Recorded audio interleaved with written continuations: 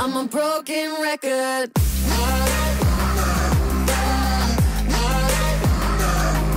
Hey guys, welcome back. So today I got the Astro A50 wireless headsets and the A50 mod kit. Now this is the comfort kit basically, or the noise canceling ear cushion. So it's gonna help cancel out any outside noise coming in. These headsets are like $2.99, but I mean you do get what you pay for, so I think they're worth it.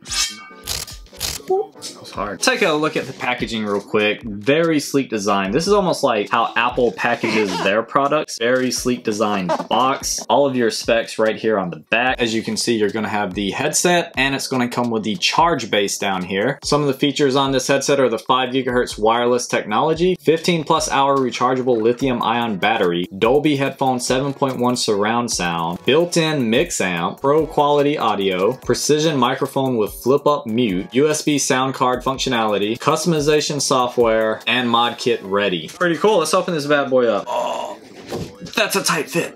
Very nice, sleek design on the inside. Not that that matters. And right here, I believe it opens up. Oh my god, and there they are. Check that out right there. Holy crap.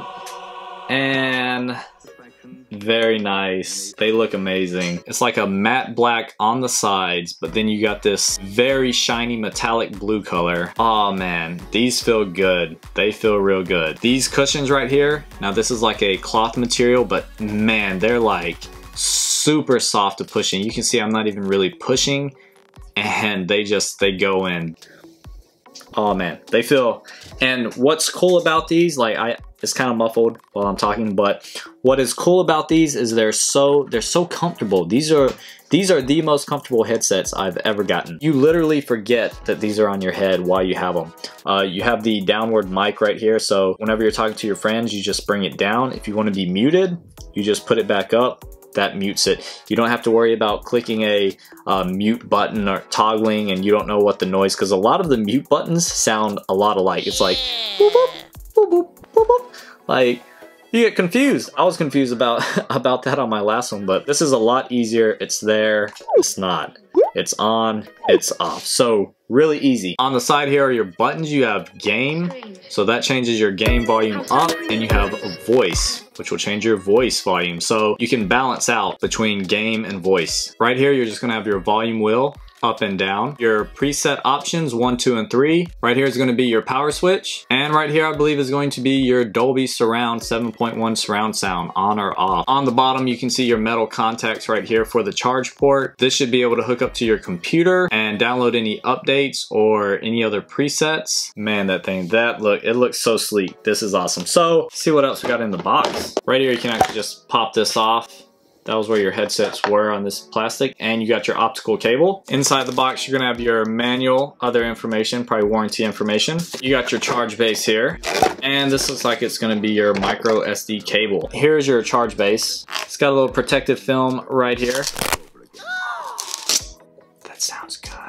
Very sleek design. Now, I heard there were issues with some people. I don't know if they're just making it up or complaining, but talking about getting the headset to sit on the actual metal contacts, but I think they must have been putting it on there wrong. That seemed like it clicked in very easily. Standing up, I heard it click into place. It's actually magnetic. When you put it on, it literally clicks into place. So I don't see how you could mess that up unless you put it on backwards, because there's actually 2 and 1 metal contacts. There's 2 on this side, 1 on this side. So you have to line it up with the metal contacts on here, which there are 2 and 1, as you can see. Right there, you got your aux, your optical out, optical in, and USB ports on the back of the charge base. Pretty simple design. Next, we're gonna look at the A50 mod kit and put it on the headphones, see if they make a difference. Alright, so right there, that's all you're gonna see in the mod kit. So you got your earpieces, and it looks like you have a top headband. Just touching these, I can kind of tell that I like the feel of the ear pads that are already on the headset right now. But this is supposed to help with noise cancellation. What is kind of cool on the back, it looks like it's just magnetic points right there that are just gonna click into the headphones. That's actually really cool. It looks like it's gonna be pretty simple just to click into the headset, so we'll see. Wow. Just to show you guys how simple this is, there's a little piece of plastic here, and they come out super easy. That's insane. Look at that. They're on there just with magnets, so they come out really easy. That's crazy. I wonder if the top portion is that easy. That was actually a lot easier than I thought. There they are without it. So we'll go ahead and easily replace those. Wow, that easy. And the headpiece here. And right there, it's in. So, that's awesome. That's awesome.